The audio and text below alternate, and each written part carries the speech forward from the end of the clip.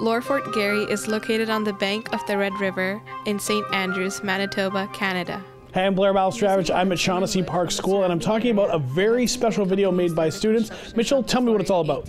Well, the students decided in September that they would create a video for the Canada's Coolest School competition. And what was necessary was to choose any one of Canada's national historic sites. So we have a few in the Manitoba region, and the one that they wanted to look at and they thought was most visually interesting was Lower Fort Garry. So, you pick a location, but what are the other steps that go into, making that great video? Well, that's a great question. The first thing was creating a script, to have something to say. That was the role of a few of the students in the school. The other part was actually shooting the footage, whether it be, our A-roll or B-roll, and just basically going into Lower Fort Garry, spending a couple of days there, and just looking at all the very fascinating stone forts, buildings, and just getting some really great clips of those areas. Now, this isn't a video shot with an iPhone or like those old handy cams. What kind of tech were these kids using? Well, one of the things that we picked up last year was a DJI Flyer, which is a Phantom drone, and that's something we picked up at Don's Photo. Put that together with a GoPro, and we were able to collect some amazing footage.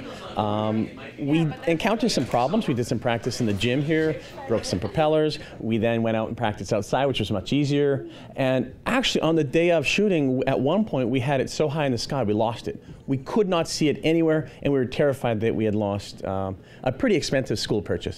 Now, it sounds like a pretty advanced project, a lot of steps, a lot of cool tech, but what are the ages of these kids? They're all, I would say, about 13 years old. They're all in grade 8. And today I think grade 8 students are much smarter than we were when we were in grade 8. And when it comes to technology, I mean, they've got technology in their pocket all the time. So for them to use a drone or a remote control, the GoPro, it's just second nature, I find, to students. So what happens if they win? What's the prize?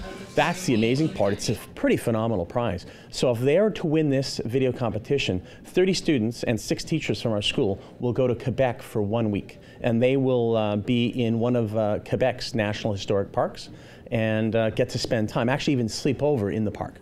And how can people vote? Well, they have to go to myparkspass.ca and look for Shaughnessy Park School. And if they can find Shaughnessy Park School, I think we're in 3rd place right now.